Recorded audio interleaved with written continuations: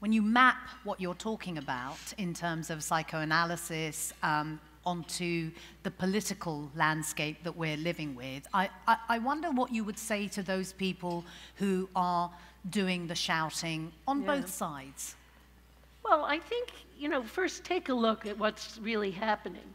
Because I think, the infantile experience of helplessness arises again many times in life. And I think the fear of death makes it worse. And so periodically, this fear that's always simmering underneath rises up.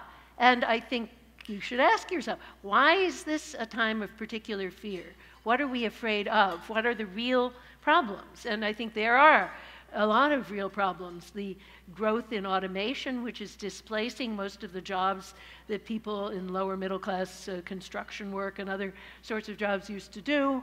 And all of a sudden, their social status, which used to depend on this sort of work, has gone, and the jobs that do exist, and there are plenty of jobs, require university education, which is here in this country, it's too expensive for most people. So there are lots of problems, and we need to put our heads together to solve them.